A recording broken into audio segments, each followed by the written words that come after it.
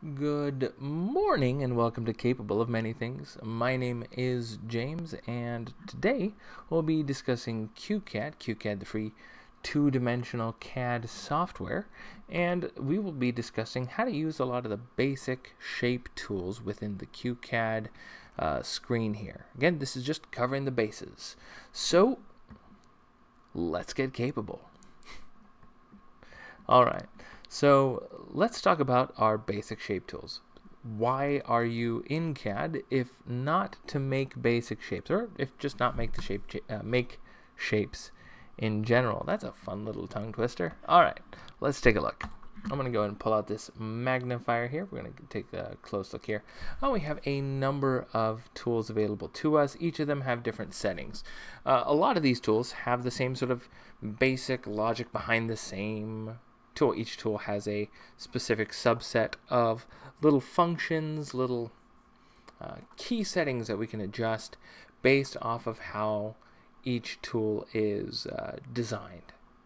So let's take a look at lines and get a better idea of what this looks like. All right, under lines here, this is lines, and we have a number of red dots with a line afterward. You see here, this says line from angle. This says line from 2 points, horizontal line, vertical line. Let's go ahead and make each of these and see what these mean.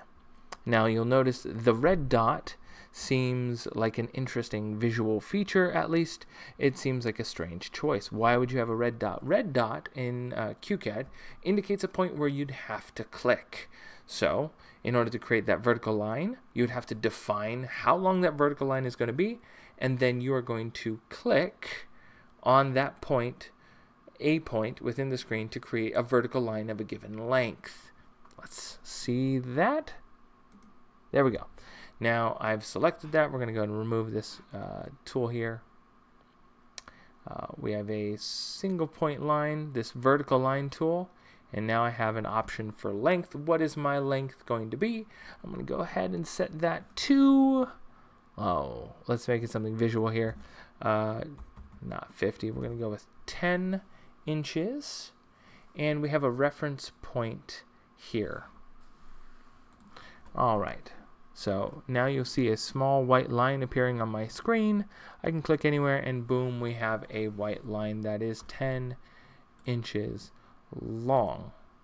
All right, 10-inch long line, super exciting, and it's being referenced from the bottom or the start of the reference of the line. If I wanted to, I can select middle or end. If I select middle, that means I'm selecting off the middle of that line to place the line. If I select end, it means the opposing end from where the dot is on the tool. So there you go. Bunch of vertical lines. I'm not going to judge what you're designing, but that's a bunch of vertical lines. All right. Now from here, I can hit escape, and this will pull me out of my tool here. And I've effectively pulled myself out of making that. Escape is almost like a historian. As you use different tools, you can escape and move back through the tools you've used successively in the course of your work. But it is dangerous to just utilize escape for that, simply because you may accidentally back into another tool that you've already used and start working with it and not realize it. There's failures that can occur in that regard, but we're not going to worry about that in this case. Just I take that back. You are going to worry about that. Make sure you're paying attention to what your tool is as you hit escape, and your active tool is going to be visible up in the top left-hand side of the screen. We're going to be spending a lot of time up here. Okay, let's look at some of our other tools here. The horizontal line, again, same logic. We have that little red dot with a line going to the right. I'm going to go ahead and keep this at 10. Here I'm starting from the end, and now I have a bunch of horizontal lines that I can do with as I please. Same thing, I can do middle, start, end to select how I want that tool to act and where I want to reference from when placing that tool. I can also change the length. I'm going to hit escape again, or I can also hit the back button. Boom, there we go. Righty. Line from angle. Okay, line from angle. Here we have two options. We have angle and length. Let's go ahead and get a better visual on that here. So we have angle here and length. I'm going to set my length to 10 and my angle to 45. Now it's set to 45 degrees. Now if I go on screen, I can set 1, 2, 3, 4, essentially as many lines as I want here. All of this is just a 45-degree angle line that I'm building within QCAD. There you go. Go back one more time, and we're back at this tool. We're still in the tool. I can hit escape, and now I'm out of the tool. But now I'm back on horizontal line, so I hit escape again, and I'm back to pointer. Okay. The only other line tool that we're going to discuss right now, we're talking about basic tools and interfaces. We have the point-to-point. That is the classic click, and you have this little tail that's following you around, and you click, and you click, and you click, and you make yourself a little box, and right-click or escape closes, removes that tail, and you're no longer utilizing that tool. You can restart making lines. Boom, done. You can also right-click, and that gets you out of that tool again. Right-click also backs you out of this menu. So you want to move through the menus, you can hit escape. That takes you back out of tools. You right-click, that'll get you back out of menus. And those are lines. Really nice way to start off. Now let's say you don't want to do any of this. You don't like any of what you've put on the screen. You can always click on an item. So you take your mouse, left click, and select an item, and hit the delete key, and she's gone. Select an item, delete key, and she's gone. You can also hold control. I'm sorry, QCAD must be shift. Hold shift, select multiple items, and hit delete. You can also hold your left click button down, your left mouse button down, hold it. Now drag, and it'll form a box that will delete whatever's in that box. We're going to do this a couple times. I've selected everything. I go to my keyboard, hit delete. Alright, and I do the same thing here. All of these items. Again, left click, hold, and drag the mouse while still holding that left click, and hit delete. And she's gone. And that's everything on the screen. Now let's apply the same logic to our circle tool. I'm going to go and let us zoom in on the circle tool. We have circle options with that red dot being, in this case, center, and then center and point. So one point is going to be the center of the circle. The other point is going to be a reference for the radius of the circle. Let's try that out. Woo! Here we go. One click. Places the center of the circle. I'm going to go ahead and move away and out, and boom! There we go.